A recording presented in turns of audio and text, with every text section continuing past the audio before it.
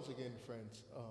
This is Samuel Gyamfi coming to you from Marrakesh, and welcome once again to another lesson of our piano lessons for beginners. During our last lessons, we started with the key of C major, and we learned the different notes in the key of C major. And there were some finger exercises that I actually encouraged you to do. I really encourage you to do those exercises over and over again, as they look very simple, but they are going to help you build coordination and have your brain split and have the right hand do something different from what the left hand does. So I would encourage you to do those over and over again till they become a reflex. Today, we are going to learn to play chords in the key of C. We are going to learn to play diatonic chords. So what are diatonic chords?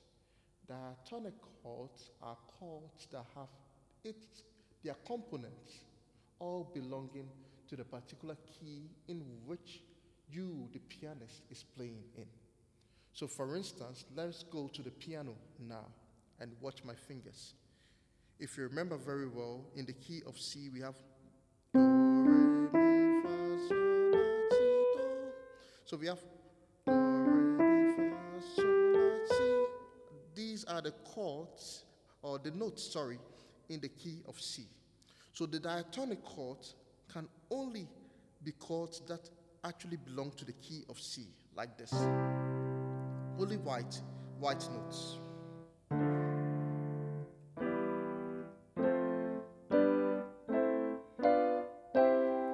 Why? Because let's say, for instance, we can be playing in the key of C, still not actually play all the chords in the key of C. We can be playing in the key of C and have another chord come out. For example, there's this popular song that says, "Oh, happy day. Oh, happy day. When Jesus washed." You know what I did? I actually played an A7, and A is actually out of the key of C, but it is used in this particular song.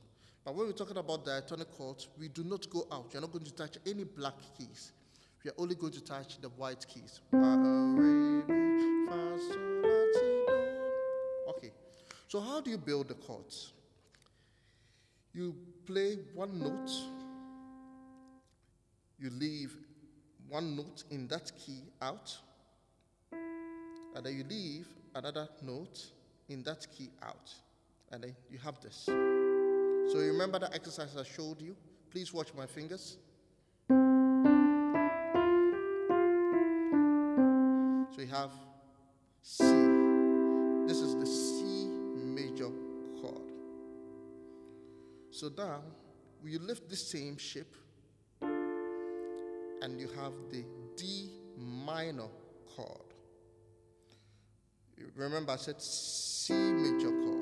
So you have the root, which is the C, the root note, and then the major third, and then the perfect fifth. That is a major chord. From there, you go to Re, or the 2. You have the D minor chord. And watch my fingers again. You have the root note, the minor third, and the perfect fifth. The Mi, or the third.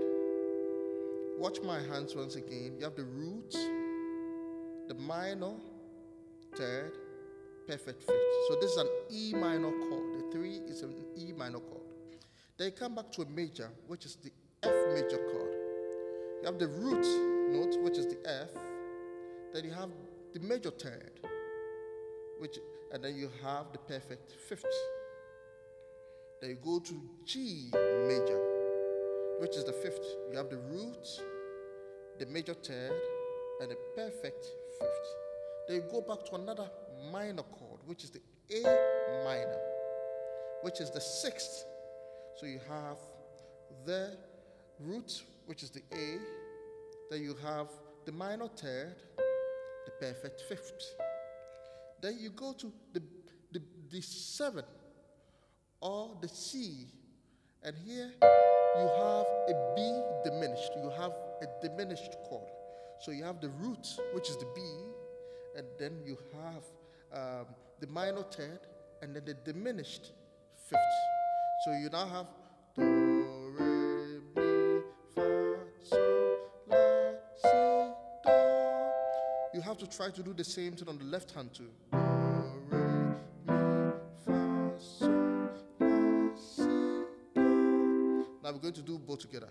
Do, re, mi, fa, sol, la, si, do. So, with this exercise, please try to do it. Play it on these chords, these diatonic chords on the key of C on the left hand. Play them several times, at least 20 times. On the right hand, play them at least 20 times too. And try playing them together at least 20 times. And when you do this, you'll be getting your fingers used to the keyboard. And this brings an end to our lesson today. So, as usual, if you enjoyed this lesson, please do subscribe and hit the notification bell. And also give us a like. And don't forget to share with your friends. If there are any things that you think we should improve upon, please do let us know so we can actually serve you better. Also, if you enjoyed the lessons, feel free to share what you enjoyed about the lessons so we know what has really been useful to you. In our next lessons, I am going to try to explain the sounds, what you hear when you play the different chords in the key of C. Once again, have a wonderful evening and thank you.